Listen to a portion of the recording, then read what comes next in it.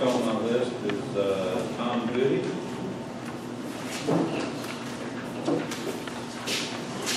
Thanks, Mr. Chairman. I appreciate the entire committee allowing me to appear briefly.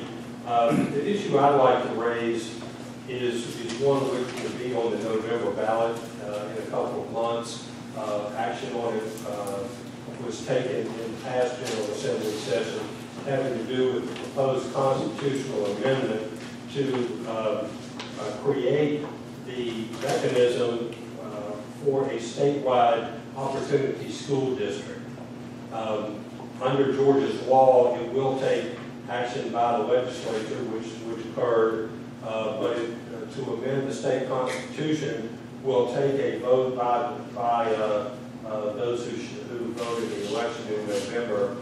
The opportunity school district, and I'm going to keep things at a somewhat high level, happy to entertain any questions, but the opportunity school district is designed to provide an alternative to deal with chronically failing public schools. These are schools which, at a minimum, have received an F under the state accountability education criteria for 3 years running.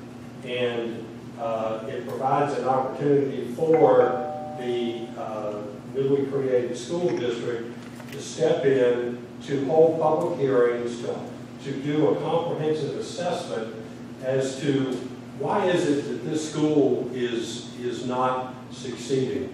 I'm sure there will be fine educators who have tried, but for whatever reason, be it the resources, the dollar resources available to the school, it could have to do with the quality of the principal or leadership of the school. There's a variety of factors that will come into play in either making a school successful or unsuccessful. And the opportunity school district provision is very narrowly focused, again, to come for the school to be taken under the opportunity school district. It has to have received an F for 3 consecutive years. And that F is a 60 rating under the criteria established by the State Department of Education. And if the school does trip that 3 running year failing rating, the opportunity school district has different tools available depending on the unique situation of this particular school. The opportunity school district, through its superintendent, can come in and begin direct management of the school. The opportunity school district can enter into a partnering relationship with the local school board. What can collaboratively be done to improve this failing public school? Another alternative that can be brought to bear is to turn the school into a charter school, a state charter school, and those have been by and large successful in Georgia so far. They're being evaluated as they should be each year and have to meet their own charter criteria. In the extreme, the school could be closed, but the law provides that closing the school, there's a couple of criteria. That's mentioned in the statute as only a last resort after all these other alternatives I've gone through do not appear feasible, and also the school cannot have a full enrollment. So you would have a partially enrolled school, which nothing else seems like it's going to work to help the kids in this school, and so the school could be closed, but I think that would be an extreme result. The issues like this, they always have their pluses and their minuses. Some of the arguments against the Opportunity School District Amendment have to do with some opponents feeling like, well, it's just a backdoor into privatizing our public schools and turning them over to for-profit companies. I don't think that that's the situation here. There are also arguments that have been made that you're taking away local control of your public schools by having this amendment in place. But two counterpoints there is that you can only have 20 of these schools come under the Opportunity School District a year. That's a very small number. We've got well over 1,000 public schools, maybe over 2,000 within the entire state. And on an aggregate basis, you can only have an aggregate of 100 schools in the entire state that are so failing and have proved that over at least a 3-year period. So those are very small numbers that would be impacted by the Opportunity School District. Another factor which some opponents have argued is losing local control of your schools is that it will be run by a statewide school district. But if you look at the budgets for this as an example, our 2 local school systems, I believe that 2/3 of the budget of our Lowndes County school system comes from state dollars, along with the very detailed rules and regulations that have to be followed in spending those state dollars.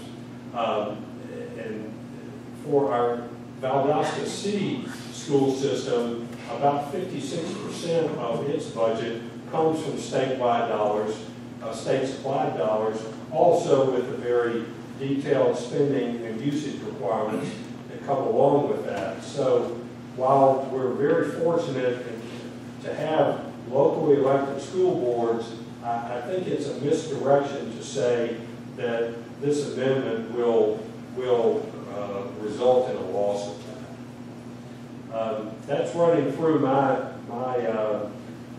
rendition of the Opportunity School District proposal and why I'm in favor of it for the kids in Georgia that are in these comparatively few underperforming and failing schools. Any questions? I have a question for you. Bill? I was on the school board for 10 years. Right. For 2 years, and I was questioning to you just, you said 54% with regard to state dollars of the local board would not lose that. And I wasn't sure exactly what you meant. Well, my mention about the percentage of the dollars for the 2 school systems coming from state funding, that's from the budgets from their websites a couple of days ago. I think the extent to which those dollars might be lost or redirected, it's going to depend on which of the fixes that the Opportunity School District felt like was the best to bring to bear for the particular school that is classified as failing and the district is trying to help. That's not a specific response to your question because I think it's going to be a case-by-case basis. John? That was part of my question, is what happens to the funding of the local school system if the state comes in and takes control. The second is, you're saying that the state can only control 20 schools, and I wonder why there's a gap on it. What if there were 50 schools in the state? Let me clarify that number. The state can only take into the Opportunity School District 20 failing schools per year. But the second cap is an aggregate cap, John, that they can only have a total of 100 schools within the Opportunity School District at any one time. So as schools progress and they get healthy again, they go back to the original school district, is that correct? If things progress the way that we would all want them to, and I believe that a failing school can only stay within the Opportunity School District for a total of 10 years. Ron? Do you know offhand how many schools in the state now have the 3 Fs that would cause them to be under that supervision? And are any of them around here? I'm not aware that there are any in Lowndes County in the city of Valdosta. I don't have the data as to what they may be over the entire state.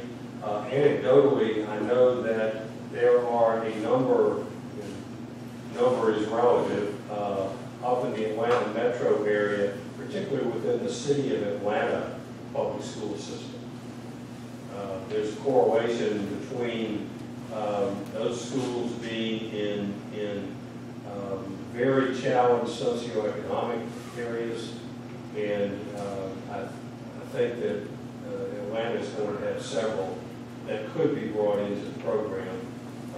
The new superintendent with the City of Atlanta Public Schools has been brought in after the test cheating scandal up there that was so tragic. She's already bringing in some management and consulting power to try and figure out now what needs to be done to lift up the performance of the schools in her district that might otherwise be classified as failing. We had that question, there are none in Lowndes County and the surrounding areas. Well, I don't know about the surrounding areas, Audrey. I'm not aware that there are. I looked at the stats on it, in the immediate area and the close proximity, there are none. In this amendment to the Constitution, does it specify the criteria by which the schools are measured? And does the school that's being measured have 100% control over all those criteria? Well, I think you've asked several different questions there, Jim. Let me try and take them in order. The amendment itself does not specify the particular criteria.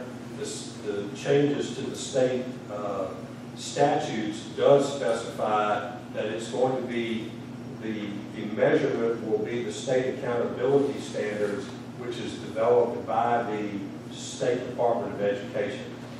But that's not it. It doesn't provide that verbiage in the amendment. The amendment is to the Constitution, and I don't think you would have a constitutional amendment that would go into that. No, on the implementation side, too, the rules, I'm sorry? The implementation part would come from the Department of Education. Based on the criteria that's used for state accountability standards. May I ask a question? If I'm understanding correctly, this is going to be on the ballot in November of 16. Okay. So we. Well, I'm misspoken. I apologize. Am I correct? I thought it was this November. No, it's November of 16. I've seen some conflicting information. Oh, But, Be your first statewide election in 16.